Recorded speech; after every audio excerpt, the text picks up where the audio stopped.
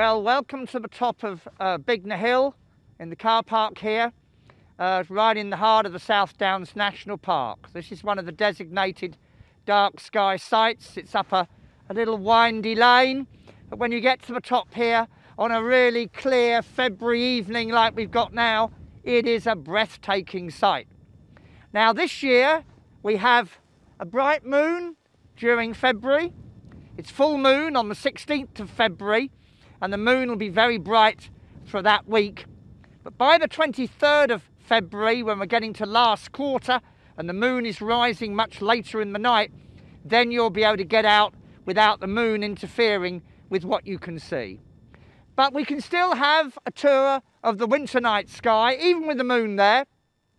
And we're going to start over in the west, which is the direction that I'm pointing to here. It's about 7:30 in the evening, and over in the western sky there is the great square of Pegasus going down.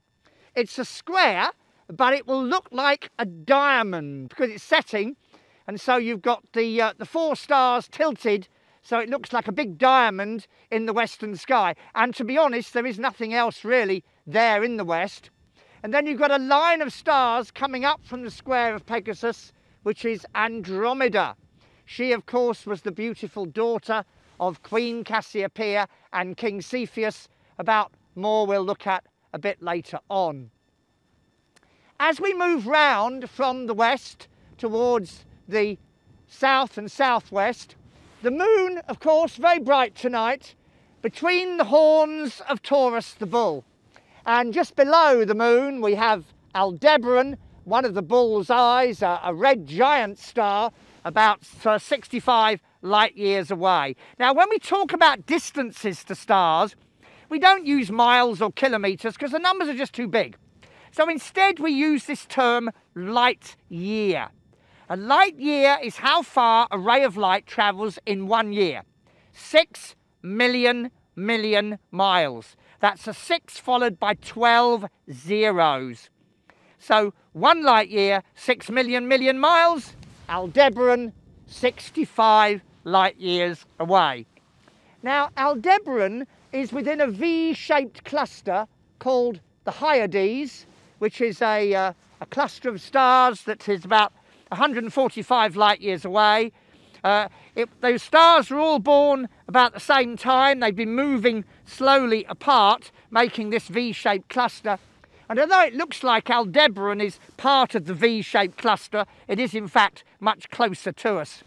And of course, although you can't see them very well tonight, also to the right of the moon we have the Pleiades or Seven Sisters, one of the finest star clusters in the northern sky. The stars themselves were all fairly young.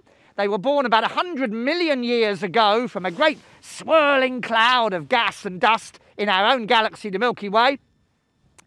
The winds from those stars have blown away most of the surrounding gas and dust, leaving the stars now shining, although there are just wisps of nebulosity along the line of sight. The stars themselves are just over 400 light years away. So if you think about it, when Galileo first turned his telescope onto the night sky just over 4 centuries ago, the light we're seeing now was leaving those stars at that time. And although we say the Seven Sisters, because on a clear dark night with no moon, you'll see 7 stars with the unaided human eye, actually they're getting on for 1,000 stars in that cluster, and telescopes will show a great deal of detail. Now, almost directly overhead here, we have the yellow star Capella. It's 42 light years away. It's the 6th brightest star in the sky, and it's a sort of yellowy star, similar in colour to our sun, although in fact Capella is 2 stars very, very close together, a binary system. In fact, multiple stars are very common in our galaxy, the Milky Way. Singleton stars, like our sun, are less common. Most stars have a partner, and Capella is one of those binary systems. And Capella is part of the constellation of Auriga, the Charioteer. And it's a box shape of stars. It's sort of a 5-sided shape.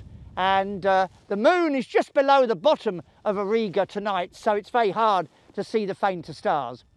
But then if we come down from the moon, we have the pride of the winter night sky, Orion the hunter. There are many legends told about Orion the hunter. In one of them, Orion boasts that he's the greatest hunter there is and there's no animal that he can't kill. And this rather upsets the goddess Juno, and she sends a scorpion after Orion, and Orion doesn't notice it, and the scorpion stings him on the heel and kills him. And both Orion and the scorpion are then placed in the sky, but they're placed on exactly the opposite sides of the sky, so they're forever chasing each other round as the sky revolves, but never able to catch each other. And it's probably fair to say, but as magnificent as Orion is in our winter night sky, the scorpion is equally magnificent in the winter night sky in the southern hemisphere. The scorpion really looks like the creature it's supposed to be. Just like Orion, you can really imagine the great hunter from the main stars that make up the constellation pattern.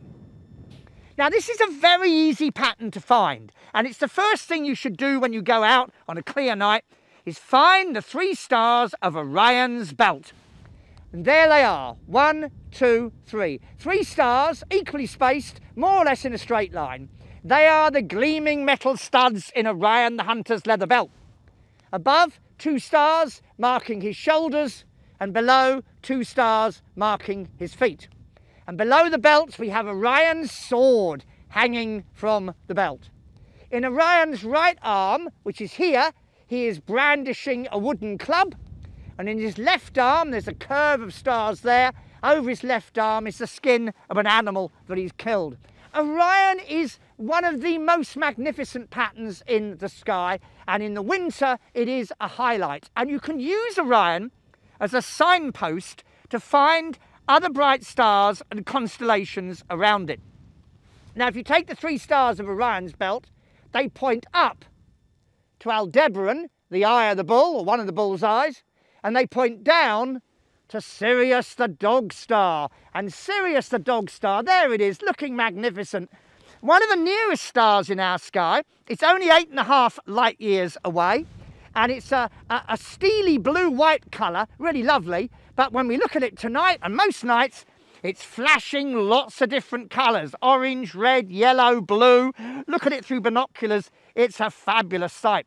And that's nothing to do with the star, that's to do with the moving air around us. Even on a fairly still winter's night, there'll always be some air movement, and as the star's light comes through the moving air, it makes all stars twinkle. But because Sirius is a bright star fairly low down, and we're looking through a lot of atmosphere towards it, it does twinkle a lot. But what a magnificent star it is. The dog star, the brightest star of the pattern of the big dog. Now, we don't see most of the dog very well. It goes right the way down to the southern horizon here. And then as we come over here, we have the little dog with the bright star Procyon. And then high up here, over in the east, we have the twins of Gemini. Pollux, the brighter twin, Castor, the fainter twin. Pollux is 34 light years away, Castor 52, and so they're a little bit further away than Sirius, and also Procyon. Procyon in the little dog is 11.5 light years away. So Procyon and Sirius are the 2 nearest stars that we see here. Then we have the twins of Gemini and Capella, which are between 30 and 50 light years away. And then a bit further than that, we have Aldebaran. Now let's look at the main stars of Orion. They all have names. Top left is Betelgeuse, not Beetlejuice, please, Betelgeuse. Then we have Bellatrix, top right. Bottom right, the beautiful Rigel, a blue-white star there. And then we have Saiph, the bottom left star. So those are the 4 in the main rectangle. And the 3 stars in Orion's belt, Mintaka, Al-Nilam and Al-Nitak. Now, when you look at the 2 main stars of Orion, which is Betelgeuse, top left, and Rigel, bottom right, they are very contrasting colours. Betelgeuse is a deep orangey red, Rigel is a lovely blue-white. And these stars are both a lot more massive than the Sun. They're both 15 to 17 times as massive as the Sun, but they're different ages. Betelgeuse is late middle age, Rigel a lot younger. Long ago, Betelgeuse shone like Rigel, and it was probably a blue-white star similarly. But as it grew old, it swelled up to enormous size. In fact, Betelgeuse is such a large star that it was in the middle of our solar system, it would stretch out to the orbit of the planet Jupiter. And this enormous bloated red supergiant star, its surface has cooled as it expanded, and that meant its colour changed from originally blue-white to the deep orangey red that it is now, because the colours of stars are related to their surface temperature. And because the surface temperature of Betelgeuse is about 3,500 degrees compared to maybe 30,000, 40,000 for a blue-white star, it looks orangey red. So you've got the orangey red supergiant Betelgeuse top left, which is about 640 light years away. The bottom right star of Orion, which is its brightest, Rigel, is about 770 light years away. And as I say, it's a younger version of Betelgeuse, so it's still a fairly hot surface temperature, which is why it's blue-white. But in the far, far, far future, Rigel will evolve and will eventually be like Betelgeuse. But by that time, Betelgeuse will no longer be with us, because Betelgeuse is in its late middle age, as I said, and that means that in its core, where the nuclear fusion reactions are generating the energy that powers that star, eventually we're going to get a core of iron produced in the middle of Betelgeuse. And when you get a core of iron in the heart of a star, the fusion reaction that sustained the star all of its life switches off in 1,000th of a second. And the star implodes. It falls in on itself, squashing the core to nuclear density. There's then a rebound, and the outer layers of the star are blasted out in a supernova explosion. Now, we don't know when Betelgeuse is going to go supernova, but it will. And when it does, one night it'll look like this, and the next night it'll be brighter than the moon, but a point source of light, able to cast shadows visible in broad daylight. It'll be an incredible sight. And then over months, years, it will slowly fade as the debris cloud clears, and Orion will then be missing its top left star. And sometime in the far, far, far future, Rigel will evolve in the same way, and it too will eventually explode as a supernova at the end of its life. And when that happens, Orion will then be missing its two brightest stars. Now, the interesting thing about Betelgeuse is it does vary in brightness.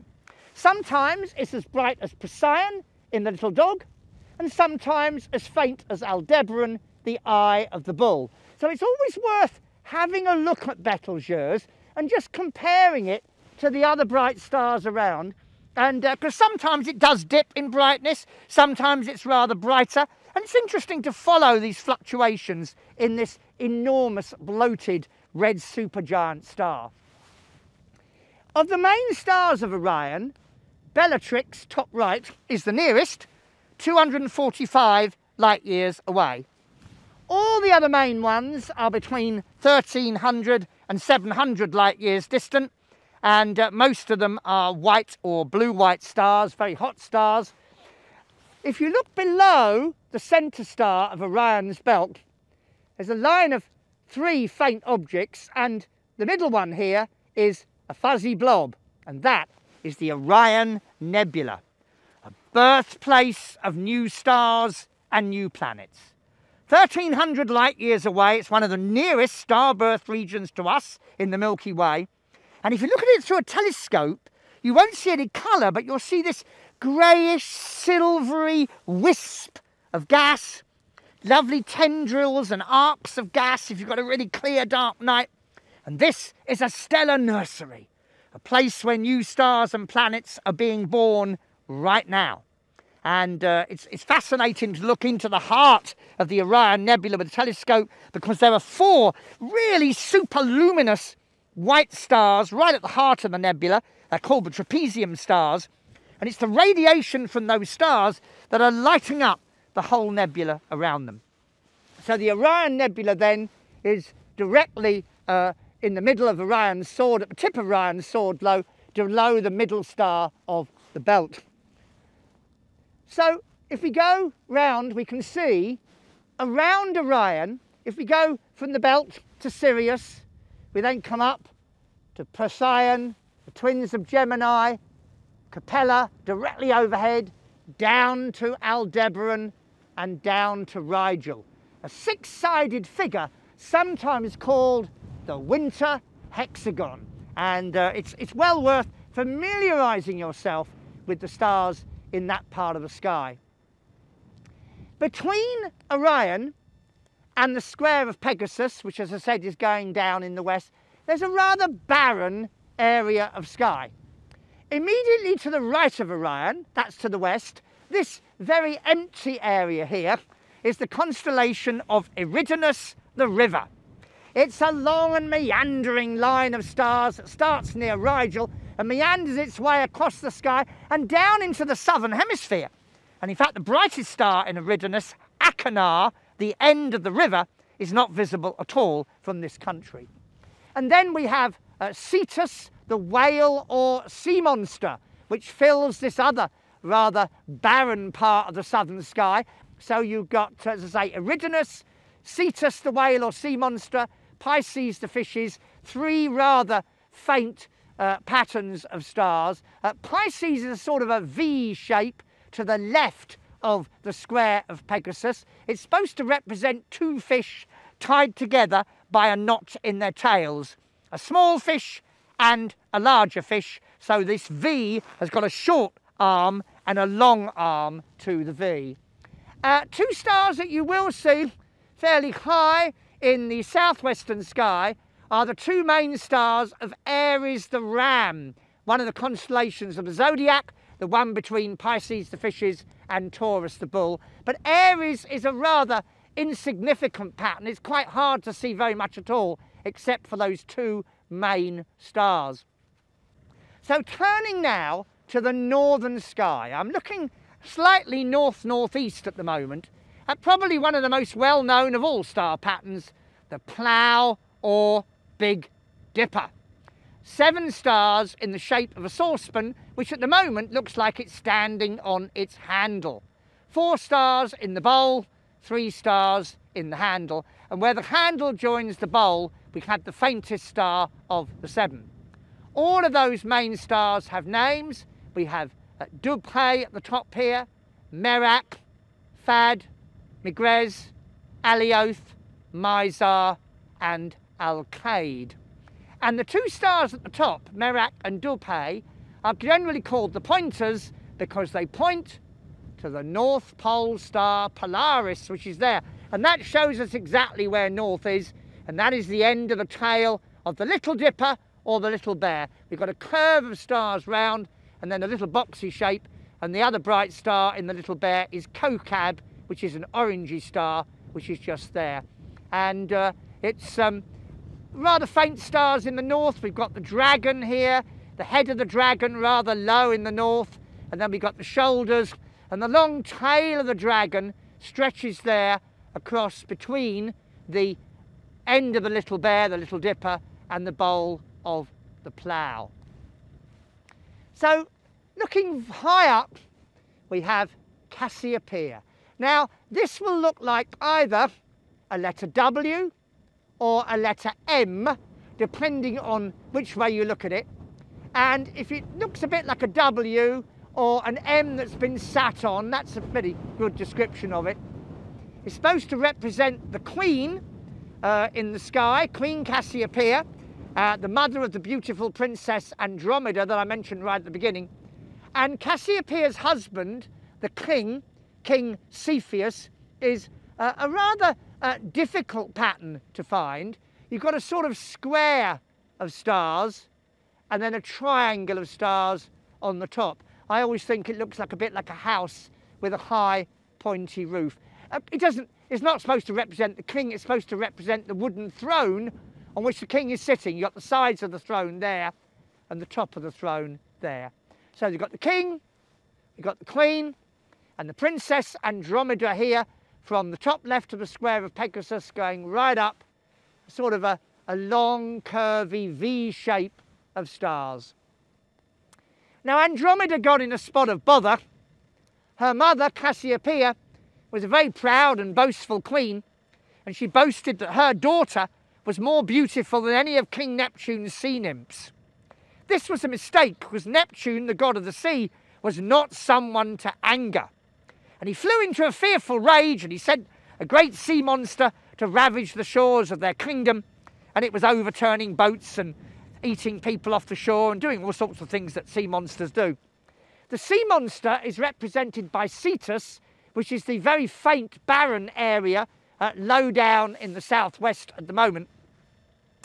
And Andromeda was chained to a rock to be sacrificed to the sea monster, because that was the only way they could get rid of this curse that King Neptune had placed on them. Well, at this stage, of course, you need a hero, and we have one. His name is Perseus, the great warrior, and he's directly overhead here, and it looks to me like an upside down letter Y. There it is, and that's Perseus, the hero, who rescues Andromeda from the sea monster, and they all live happily ever after. So we have the entire cast of a cosmic saga here. We've got the king, we've got the queen, we've got the beautiful daughter in trouble, we've got the warrior who rescues her, and we've also, very low down, got the sea monster that causes all the trouble. So one of many myths and legends that are told in the night sky at this time of year. Coming up in the eastern sky is the constellation of Leo the Lion.